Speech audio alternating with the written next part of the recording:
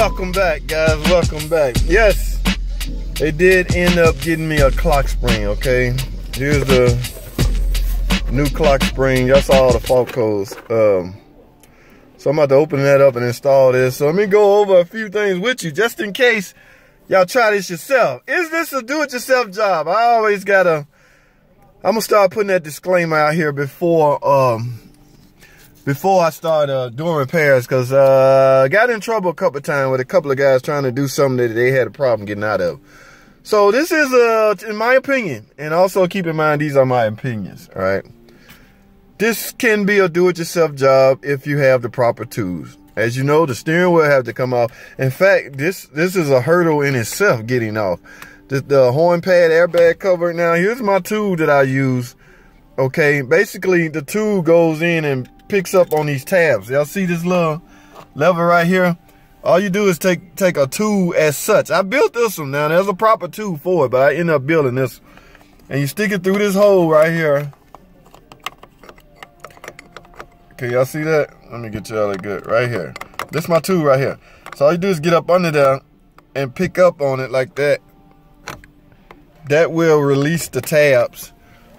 That will release these tabs off from behind this lever here. And you just pick them up. You just do, it's 3 of them. 1, 2, and 3. All right. In fact, guys, I did a video on that. I already had this one off. I wasn't thinking to record it. But I did a video on that already. This Gen 2 now, Generation 2. I got criticized because one guy had a 04. He couldn't get off this way. Guys, there's a difference between, first of all, the PT Cruiser came out in 2001. Okay? It hung around to 2010, you know, in some markets. But at 2006, the whole body and electronics changed, okay? Including the steering column and the steering wheel. The whole dash changed, okay? It has a new electronics, TIPMs and everything, okay? So from 06 and up, which is Generation 2, this is the way to remove the airbag module. Like I say, follow that link in the video that I did. I get in depth on how to get to it. All right. Also, I did a video on if your horn is sticky. A lot of times when you press your horn on Gen 2, the horn will stay activated. Sometimes you can pick up on it to remove the contacts off of each other and it will stop. But I showed you a hack or a trick on how to eliminate that, okay, where you spray inside on the tabs. In fact, the video right here, go watch that, guys. All right, it's a real informative video on how to stop your horn from stay blowing. So now let's talk cruise control. Let's talk Clockspring. As I explained earlier in part 1 of the video, if you don't have a horn and you have Clockspring codes, squib circuit open. That's usually the open circuit. Okay, now there's a simulator tool we have. I can't find it because our shop is being clean. I wanted to show y'all that. Guys, these are horn contacts right here. You don't have to replace these if your horn, well, you got to do your diagnosis first, okay, to determine that. But we're going to stay focused on the Clockspring. And in order to remove the Clockspring, the steering wheel has to come off, all right? So I'm finna go grab some tools to get this 13mm bolt off and see if I can remove the steering wheel without a steering wheel puller. Some cases you may need a steering wheel puller, all right? So we're gonna go through that procedure together, guys. So let me grab some tools right quick. Let me go to the ad break. When I get back, we're gonna start yanking the steering wheel off. Stay with me, don't go anywhere. I will be right back. Stay with it. Let's go ahead and get this module horn pad out the way. Just simply press in the tabs to remove the electrical connector. And we're gonna lay this horn pad to the side.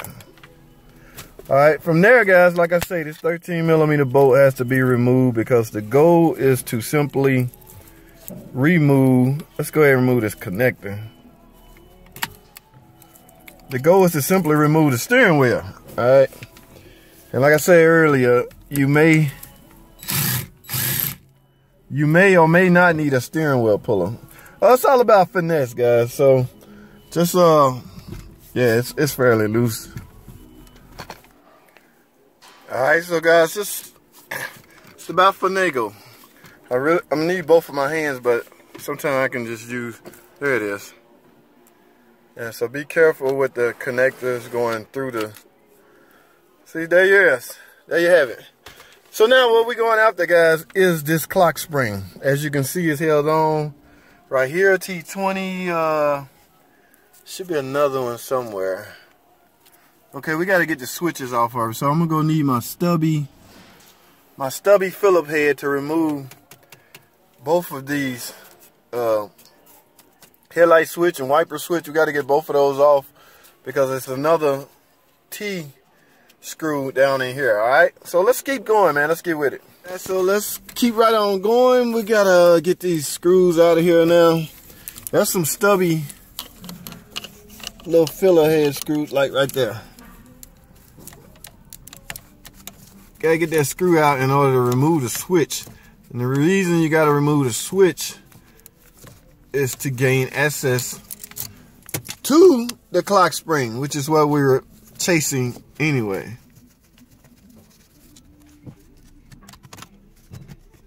All right, guys, so I got the two screws unplugged. I'm gonna leave these sitting right here. All right, because all I want is screws to get to the clock spring. You got one, I already got that one out. And you got one right here. I got that one loose, so now let's take this one out. And you got a couple of connectors under the bottom you need to just merely unplug.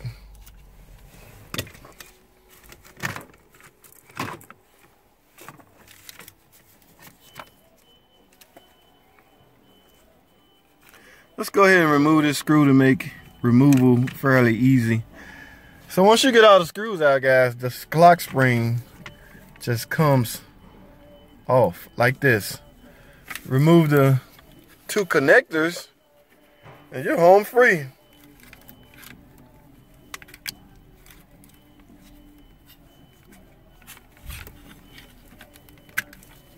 There you have it. All right, there's the clock spring, guys. Squib circuit open. Okay, that signal goes through the clock spring. Also, the horn didn't work, so chances are you have a short in here somewhere.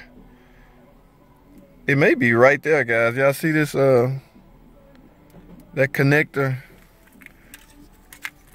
Looks like it's been physically damaged. Okay, at any rate, where's my new clock spring? Ta-da! All right, guys, let's take a look. And this is an OEM. I have no idea if they even sell aftermarket clock spring. It's just the only ones I've put on all the years I've been doing. All right, yes, same thing. So the installation procedure is merely a reversal of the removal procedure. Now, let me give you a heads up, guys. Make sure your steering wheel is straight before you start removing it. I probably should have mentioned that in the beginning because this clock spring is centered from the factory, okay? They even put a little tab in here so you would know when they build these, they center them, put the tab in, put it in the box and seal the box, okay? So this is not, if this was used clock spring, you might have a hard time. You can do it. I've had to do it a couple of times where I turn it all the way one way until it peg out and go all the way the other way till it peg out. Well, the goal behind it is to find the center position because you don't want to be too much one way or the other, okay? Because you can easily snap the clock spring when you install it or when you turn. All right, so let's get this new clock spring installed, guys, and let's finish this job up.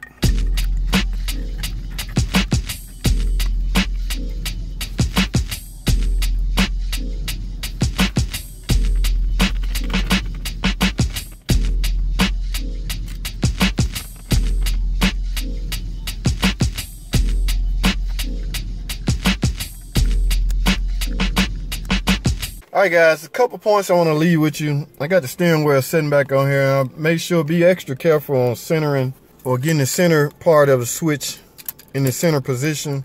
Okay, I normally pull this tab because you're already centered. You got the wheel straight and you have the steering wheel centered. That is when I normally pull the center pin out. Okay, and of course, be sure and stick your connector back in here. From there, guys, one last important note. Make sure you torque this boat back to specs. I will put the specs in the description, okay? And from there, simply plug in your old or the same horn pad, airbag module, plug that in. It just merely pops back into place, all 3 tabs, spring loaded, so it should go click, straight back on there. And from there, verify that your code is gone. You would know the code is gone because the airbag light will essentially go out. Okay, hopefully that was your problem. If you did your diagnosis right, you would be assured that that's your problem. Okay, let's try to get out of the habit of guessing, because these parts can be expensive. And guesses can be extremely expensive, guys. All right, but before I go, man, let me go ahead and I got the bolt on here. Let me go ahead and I got these connected, airbag module connected. I got the center bolt connected. Okay, so now, from the looks of it, the whole airbag system is complete right about now. I just haven't popped the horn pad in. So what I want to do to verify that my problem is fixed before I push this in, because you may have to go back in it. Let's start the car and see. Remember, guys, airbag codes are funny. If they're active, the airbag light is going to stay on. If the problem goes away, if the OCM see the problem goes away, it would turn the airbag light off. Let's start it. All right, it's running. As you can see, the airbag light is on. Please go off. There you go. Okay, wait 3 more seconds, because I've seen them go off and then come back on like the computer sees a problem.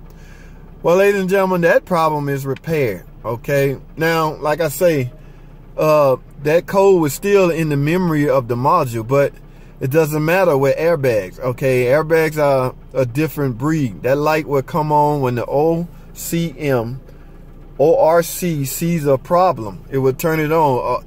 Airbags are under different rules than emissions per se. Okay, when a safety issue with the airbag arise, the computer turns the light on. All right, because we really want people to know that their airbag has been disabled as soon and as quickly as possible.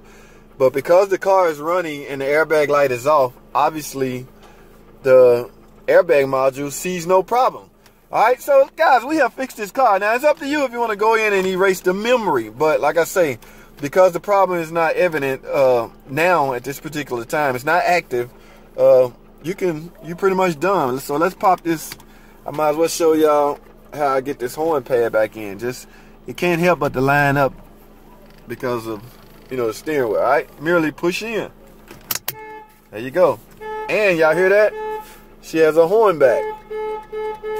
So we have killed 2 birds in 1 stone. The horn works and the airbag light is off.